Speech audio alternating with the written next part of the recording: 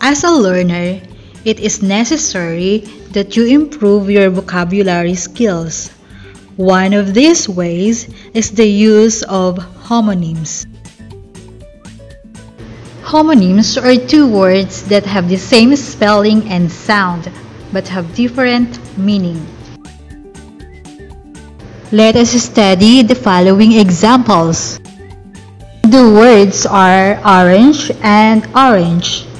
The first word refers to a fruit, while the second word refers to a color.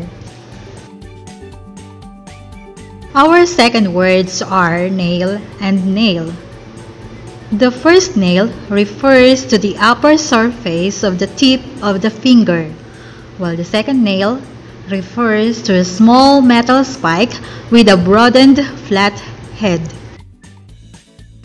Our third homonyms are bark and bark.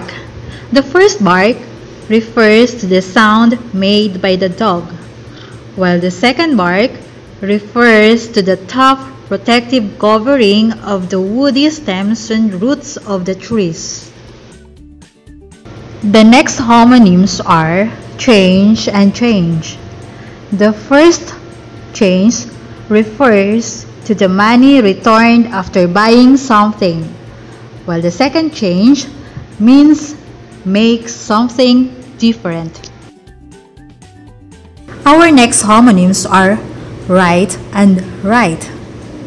The first right means it is free from error, while the second right refers to direction. For example, on the next corner, you turn right.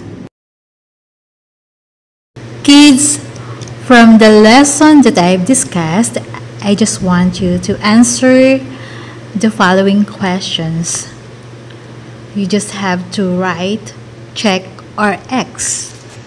Do homonyms have the same spelling? Do they have the same sound? Or do they have the same meaning? Then, if your answers are the same with this, you are all correct. Remember, homonyms have the same spelling.